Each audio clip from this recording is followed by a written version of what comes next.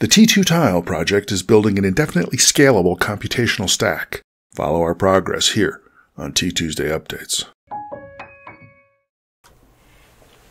Hey folks, what did you think? I can't stop watching that. I think that's the closest approach, at least lately, that gets both the flavor of living and the flavor of computation right together. So here we go. The top stories this time. Let's get in here. Strider is working on the T2 tiles, trying to update some of the internal software, the graphic stuff, to a more recent thing, and he's blown out the incredibly tiny little internal disk that it's got. So he's got a video up of actually opening up the T2 tile to get at the slot to put in a new SD card. So that's up. I'll have a link to it in the description below. 2 weeks ago, the previous update, Progress in Plate Tectonics, has not done very well. I mean, it's 7 out of the last 10 T2sday update videos. Now, in the grand scheme of things, in a sense, I really don't care, because, all 10 of them are between like 120 and 220 for this amount of time out, for like 2 weeks out. So, the people who know, the few, the proud, the people that are getting it, this is actually getting pretty exciting. And what we just saw at the opener would make a whole lot more sense if you had seen what was going on in plate tectonics. Now, of course, part of the problem with that is that still, I cannot make good titles and I cannot make good thumbnails. I keep thinking, I can't help it, that people will be interested in the same things I'm interested in. And, I have a real challenge, going to the audience. That is what it is. But this, what we have this week, both that opening thing and what's coming up, is entirely building on the plate tectonic stuff. Now, of course, the other problem with the plate tectonics ones was that it was a half-hour video that scares everybody off. So I'm going to really try to keep this shorter, even though I want to do a live demo. We'll see how it goes. On the other hand, the second lecture in the Hyperspace Academy series passed the number of the beast after only 3 weeks, and now it's up to 700-odd views, which isn't bad for the Dave Ackley channel. I mean, of course, it's been a month. 2 out of 7, it's beaten only by the Flatten the Curve, the coronavirus, the COVID-19-ish simulation from last year. So that's pretty good.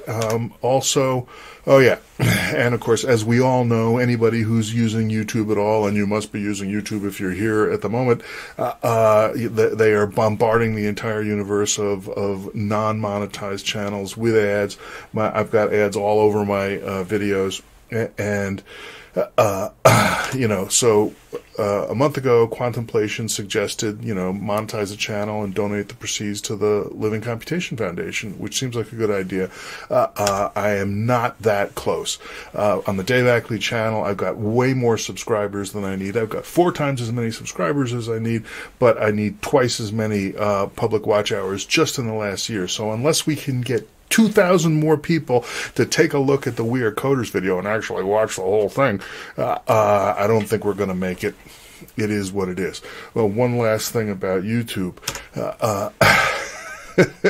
I've checked this a bunch of times now, and the Demon Horde Sword video, as far as I can tell, never gets ads. Why? I bet you $100 the word demon.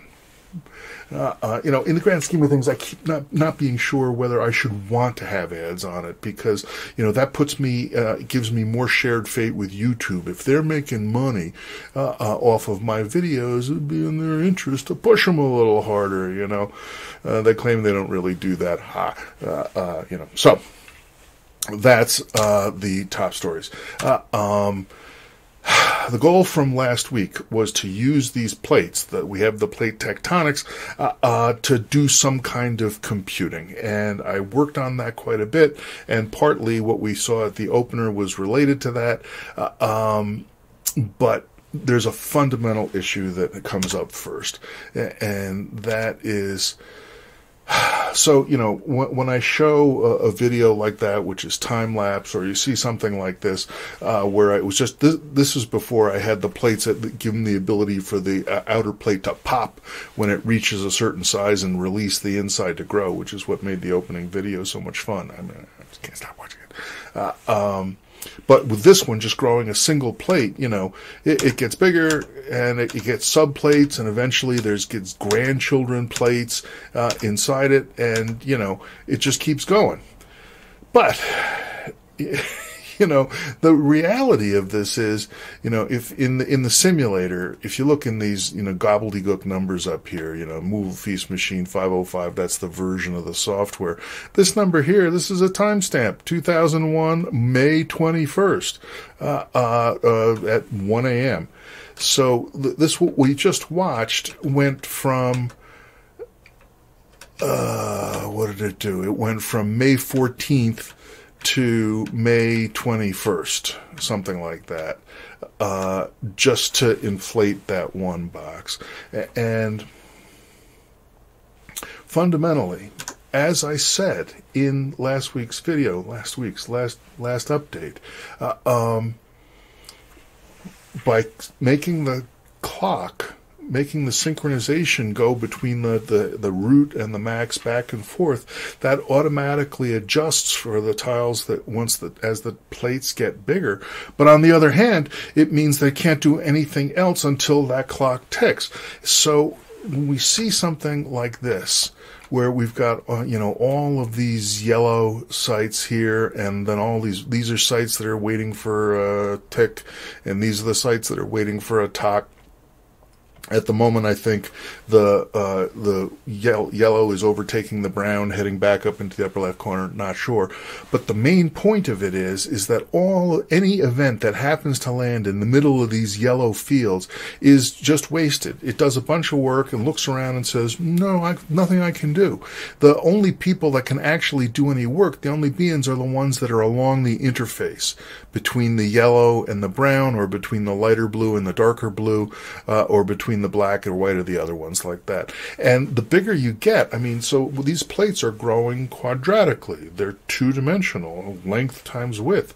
These have hundreds. This says over 1,500 sites or something in this thing now. I mean, we can actually check 1,918 sites in this thing, and by far and away, most of them are just sitting there blocking. They're just saying, "No, I can't do anything. I can't do anything." And events that happen to hit those sites are effectively wasted. Now, that is, on the one hand, exactly the price of doing larger scale synchronization.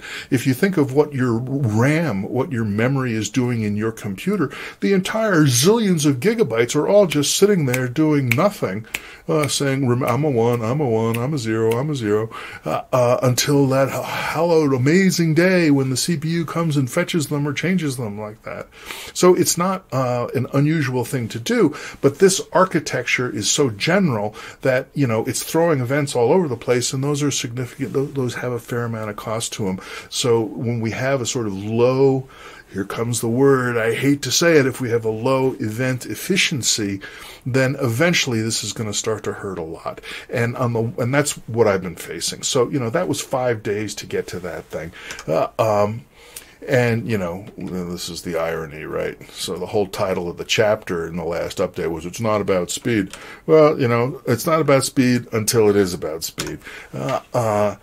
Which brings us to the computing team creed. I haven't mentioned this lately. It's on the back of every T2 tile. The creed is very simple. First, be robust. Then, as correct as possible. And then finally, as efficient as necessary. And the question is, are we arriving at an efficiency as necessary situation? It makes a lot of sense from a program design point of view to hog all the space that you want to do. I mean, I talked 2 updates ago about how we're deliberately trying to initiate a space war. Have, everybody trying to grab the space that they can to do what they're going to do and butt up against their neighbors and have good fences and all that. But if they're doing that, then at some point there's going to be a tremendous, tremendous waste of event efficiency is going to go way down. And yes, it makes those sites extremely robust. If something goes wrong with them, then they will discover it very quickly. But on the other hand, I had a similar, so the video we saw at the beginning, that's running in the simulator, MFMS. I have a version that's been running on the tiles. It's been running for 2 days, 2.5 days now, and it hasn't even gotten to the first pop like that. It hasn't gotten off of one tile. It's incredibly, incredibly slow. And even if the goal of this whole project is to say, yeah, that's okay.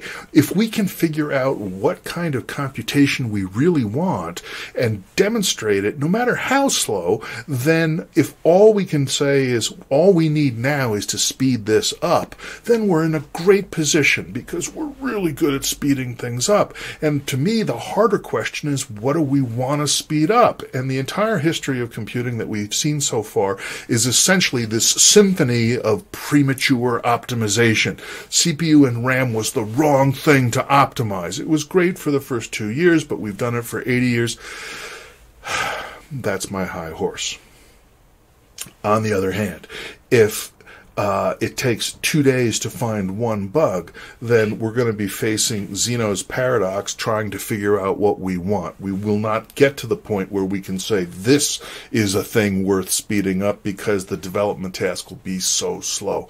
So I have a two-pronged approach to this. Number one, well, three, I guess. So number one is, part of it is just fundamental, that if you don't want to have incredibly big plates taking incredibly long to cycle, don't have incredibly big plates. Pop them. Figure out how to have smaller plates that can operate more in parallel and do some sort of message passing between them or whatever. Second, if we last time, just trying to get the plate tectonics working. In general, I always am trying to keep the code clean and get as much generality and flexibility as I can, and not worry about speed. But there's a bunch of simple things maybe that could be done that would sacrifice some robustness that maybe we could afford to sacrifice.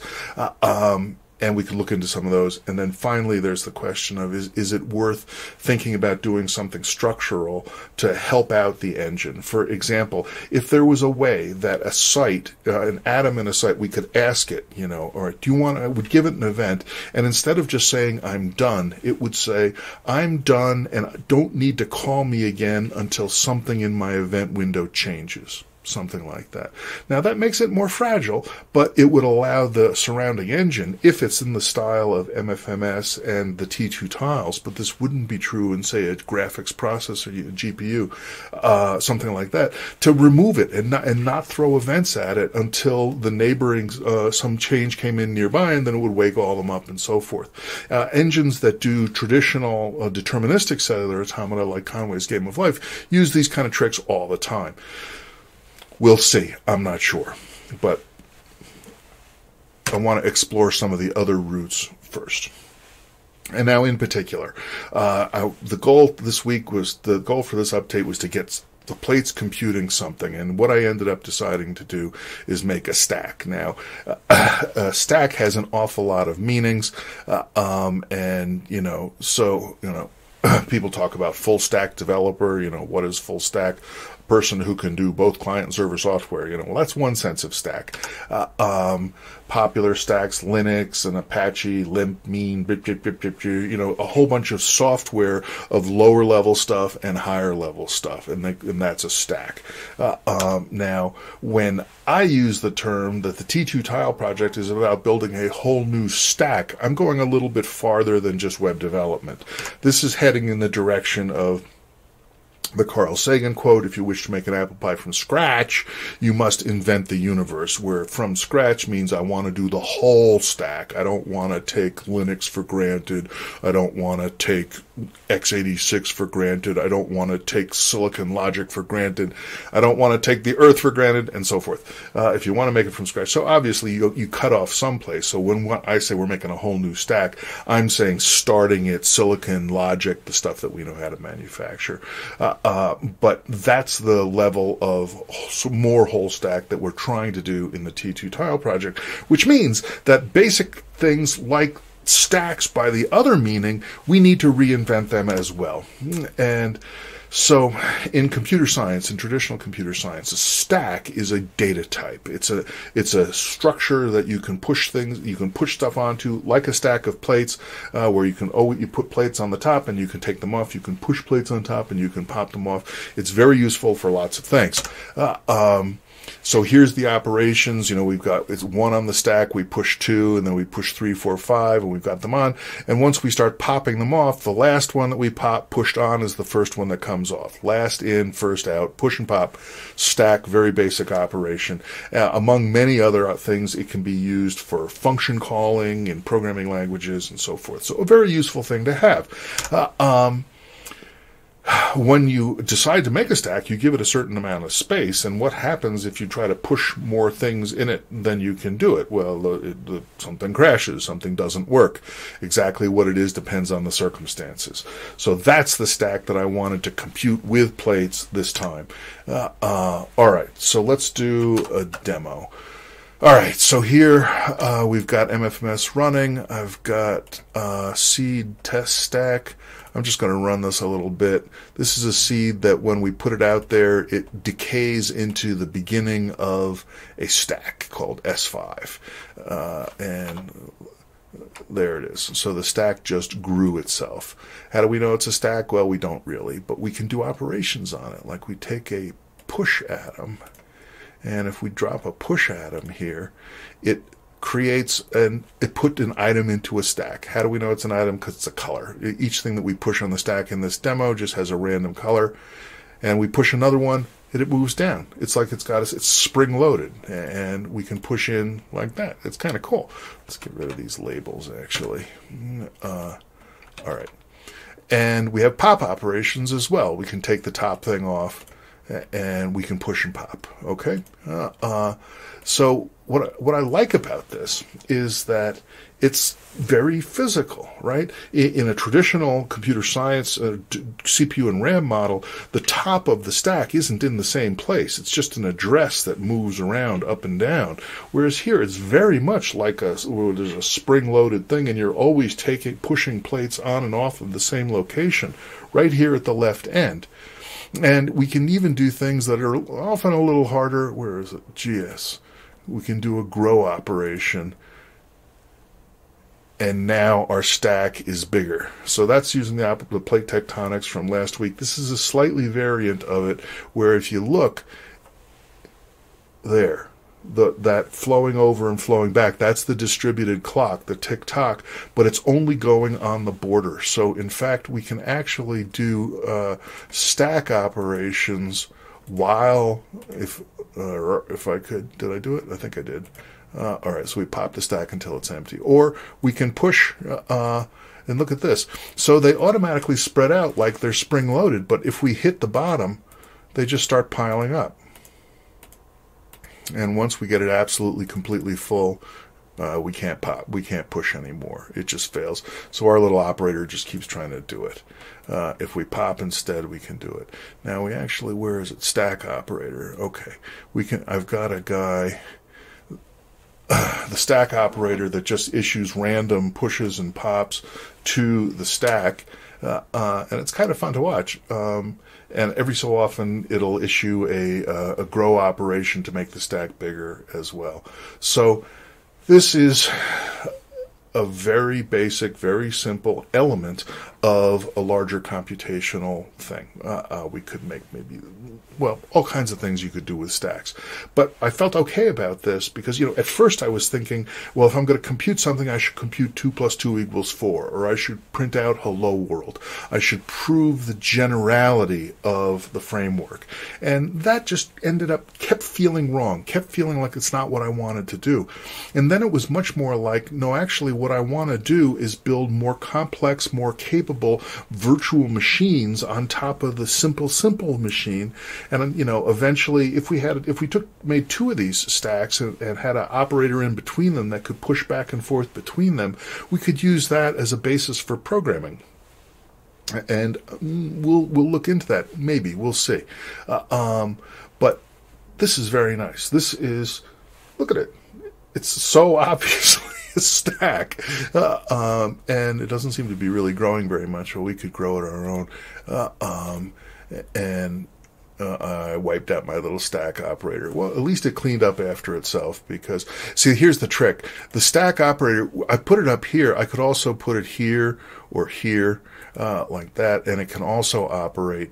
But it has to be able to reach in to these two sites, because it may need to pop from as deep as here, and it also needs to reach the root, because that's where it sends commands to do growth. So there's some generality here, here, here, and here are the sites where we can plant a stack operator. In fact, we can even plant more than one if we want, and have sort of a parallel operations, and they'll just compete with who gets to push and pop next. It'd be up to them to synchronize it, and so forth. So a basic stack in the traditional computing sense of a push-down stack. All right. And this was an example. Here are the 4 locations where a stack operator can go. This one, it cannot go here, because although it can reach the pop range, 1, 2, 3, 4, it can't actually reach the origin. 1, 2, 3, 4, 5. It doesn't make it. You can only go 4 squares Manhattan distance from where you're at. All right. So that's it for now. The next update is the 100th T2sday update. My goal is twofold. Number one, take care of Living Computation Foundation business. I've been shameful about it. I haven't sent out Living Computation Foundation nerd numbers to new donors. I will do that. There's a bunch of work that's been pending that Andrew had been helping me with, and then I dropped the ball on getting the website better. I'm going to push that through and so forth. Take care of business for the foundation next time, and make a full T2 tile project review and prospectus. That's the goal for 2 weeks from now. For the 150, the club of 150 who come, thank you for coming to check out these videos. I hope things are going all right with you. I'll see you in 2 weeks.